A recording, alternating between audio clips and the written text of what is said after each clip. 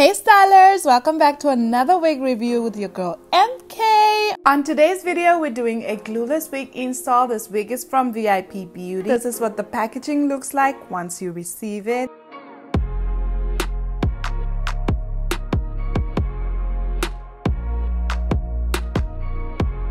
This wig, as you can see, has a beautiful curl pattern. It has a beautiful color and it's pre-cut, which means you don't have to cut off the lace if you're a beginner. And of course, it has a wig band in the back just to make sure that your wig is secure when you put it on, and it doesn't have any combs in the back or on the sides. It does come with some pre-cut baby hairs or edges in the front, so you can go ahead and do whatever. I'm gonna go ahead and comb those back because I prefer a more natural look. This is what the wig looks like on my head, and this is the length. I did go ahead and just wash this wig in some water and some conditioner. You just want to do this just to check like how thin the hair is, how much the hair sheds, how much it tangles. Like, you just want to see everything. But with the wear and go wig, you can always just put it on, tint the lace, and then make your middle part or side part and then go. That's the point of the wear and go. This is all the shedding I got from this wig so far.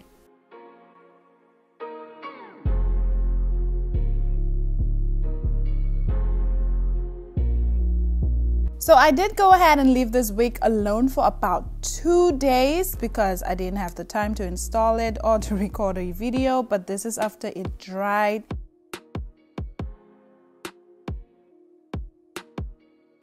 So now I'm just using some of my foundation, putting that at the back of my hand, as you can see, using a brush and just brushing that onto my lace. So this is just to help your lace look more natural and skin-like. So you just want something that matches your natural skin tone. So this is what the back of the hair looks like. I'm in love with the curls. So this is what the front looks like, and I did go ahead and plug this side a little bit, as you can see, and then I'm gonna go ahead and plug this side now.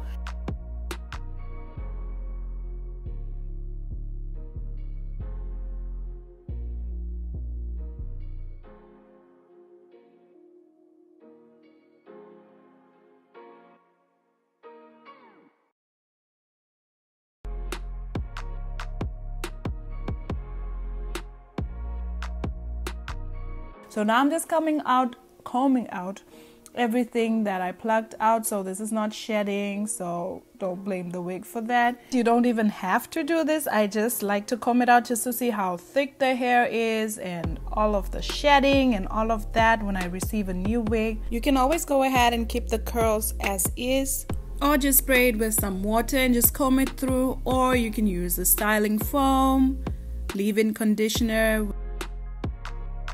This time I decided to go with the side part because I'm usually a middle part girly, so sometimes you need to step out of your comfort zone. I would usually choose a middle part, especially on a closure, because with closures you can see this black part that meets the weft.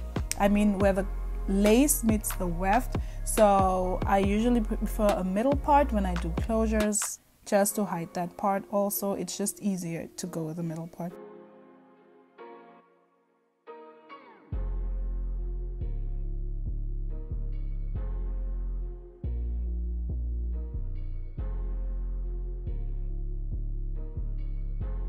Once I find my side part, I'm gonna go ahead and clip the rest of the hair back, as you can see, with my little hair clips, and then I'm gonna use my wax stick. So this wax stick is from Glueless. I don't know if that's how you pronounce it, but it's from Amazon. I will make sure to link it down below, and it's not an affiliate link, so I don't get anything from it. So if you'd like it, go ahead and get it. I love how that smells, and the hot comb is from Amazon as well. So now I'm just gonna go ahead and make sure it's as flat as possible. I don't really like my curly wigs to be too flat. It just makes it a little more not natural, in my opinion. I feel like curly hair usually is a little thicker and stuff, so you don't really, I just don't like it flat. Why is watching myself do an install, like just using the hot comb with the wax stick, so satisfying? Like, let me know if you find this satisfying as well. It's just so, I don't know, I just like it. It's relaxing, and just editing this video and watching myself like just use the hot comb on this was so satisfying.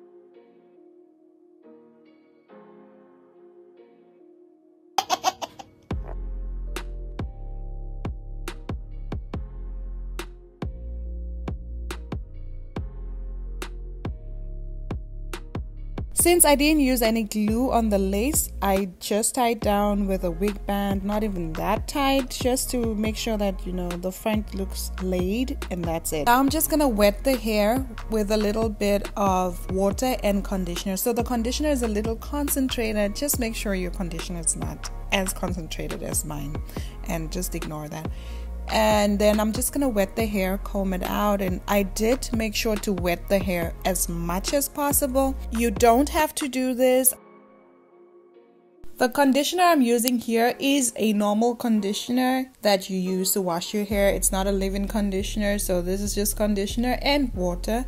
So make sure to use a leave-in conditioner or foam on your hair. I didn't have any of those available at hand at that moment, so I wanted to put this wig on and go, so that's what I did. I wanted to see what this would give me, and I actually love the outcome, so yeah.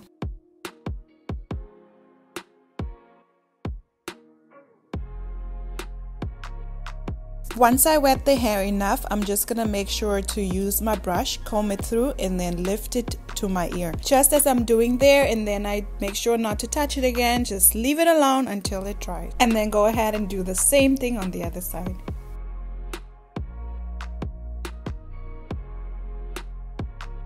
Now I'm gonna grab my rat tail comb, use the same foundation I used to tint my lace, add some of it on the tail of the comb as you can see, and then just go in and just make my part a little more visible. Since the wig is not really bleached, it kind of shows that grid, if you know what I mean.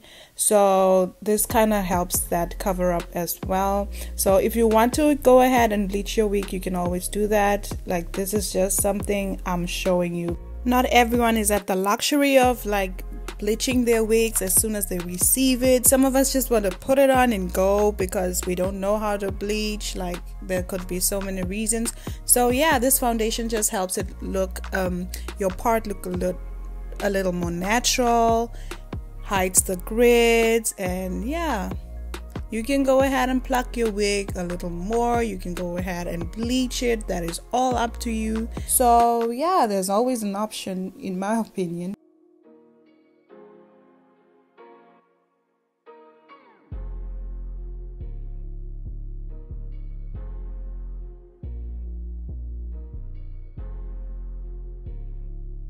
So since I used the regular conditioner instead of leave-in conditioner, my hair is a little flat, if I could say it that way. So I'm just going to use a pick to just lift up the hair a little bit, give it a little more volume. I actually like this look because it looks a little more natural, in my opinion. It's not like I'm not a fan of very big hair, and this looks really natural.